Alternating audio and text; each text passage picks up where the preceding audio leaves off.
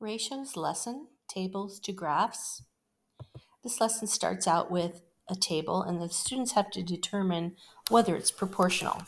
So you've got all these ratio values and we're going to compare each one. So 1 to 4 and 3 to 12. Are those equivalent? If they are, they're going to move this oval to cover yes. And they're going to test all of the other ratios in the table to 1 to 4. So 1 to 4 to 5 to 20. Are they equivalent? And so each one of these are going to answer yes or no. Now, were all of the ratios in the table proportional? Again, they're going to have an oval that they just have to move. If they were all proportional, then yes, it's a proportional table. Now we're going to find a different way of determining proportionality from a table. Students are going to create ordered pairs from a table. So they start with 0, 0. They're just going to type in 0, 0, 1, 4, 2, 8, 3, 12, and 4, 16. So they've got all of these ordered pairs. On the very next slide, they're going to take these ordered pairs and they're going to graph them. So they just click and hold on these green circles. And they plot the point 0, 0, plot the point 1, 4, and then they're going to determine whether it's a straight line through the origin when they graph all of the points. So here it just explains, this is the origin, this is a quadrant 1, so the origin would be here. And when you plot all of the points, does it create a straight line through the origin? They're going to look at 4 graphs, determine which one shows a straight line through the origin. The only one would be this one. And they can either put an X in the box or they can come up here to the fill color and fill it with a color, however they want to show the answer.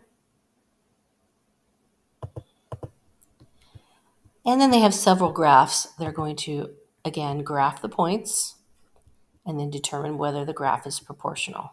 Is it a straight line through the origin? So they've got 4 of those. And then they're given a word problem. At the ice cream shop, the 1 scoop of ice cream is 25 cents, 2 scoops 50 cents, and so on. So they're just going to drag and drop these values into the table. 1 scoop, 25 cents. So they're going to take this 25 cents and they're going to put it into the table.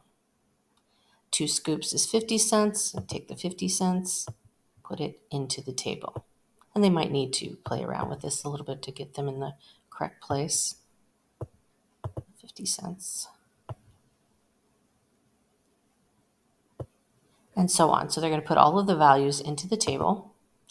They're going to create ordered pairs from the table. So they just click in this box. And so they're going to use parentheses.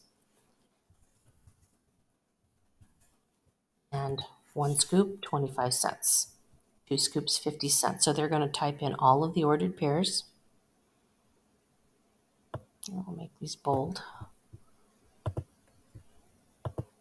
And then from all of the ordered pairs that they just typed in, they're going to graph these on the table and determine whether the answer is a straight line through the origin.